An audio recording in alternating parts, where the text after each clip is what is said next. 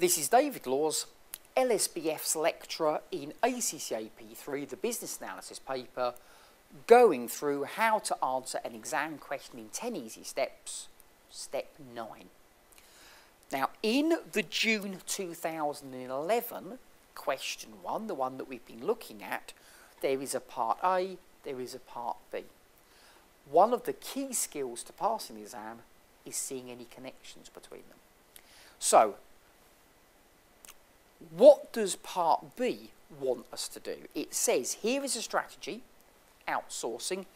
Is it a good idea? Look at the advantages and the disadvantages of it.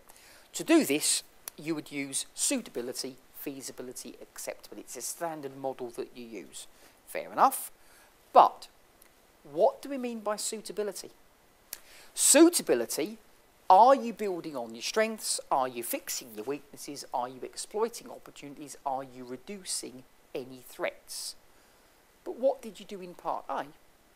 In part A, you did opportunities and threats because you looked at the outside world. So in part A, you've said, here are some threats.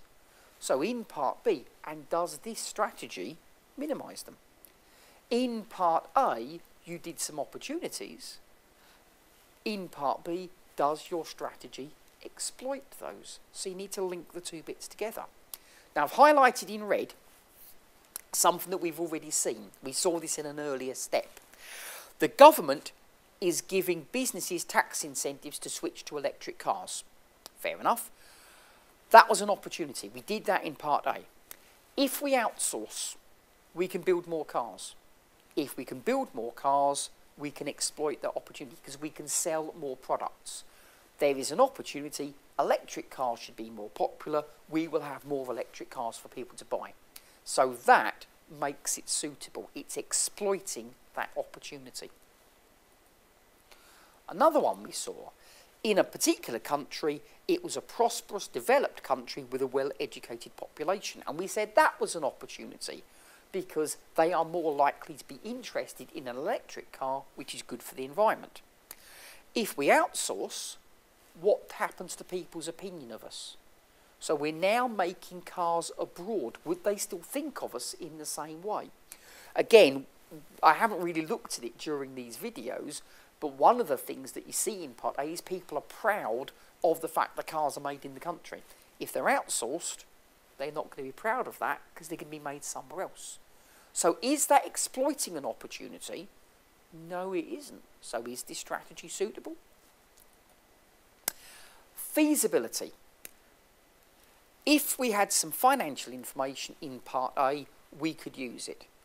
For example, a common thing that you get in the exam is you get a little balance sheet. You get a little profit and loss account. In this particular one, we don't get that. It's one of the few where we don't. But if you had a little balance sheet, you could look at their gearing. Because do they have any money? You could perhaps look at their current ratio. What happens if they need to invest in anything? Now, in this one, we can't do it, but often you will find in part A there is a weakness. Their gearing is very high. So in part B, their gearing is very high. We can't invest even though we would like to. Acceptability. In part A, EcoCar receives significant government grants, significant government subsidies. That was an opportunity. Fine. And what happens if we outsource? If we outsource, people overseas are getting jobs, not people in the country. So what happens to the subsidies? Would the government actually take them away? Would you lose that opportunity? The government would potentially be a keep satisfied. It might even be a key player.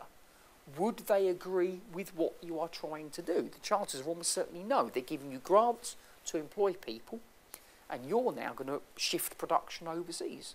They may not be very happy about that.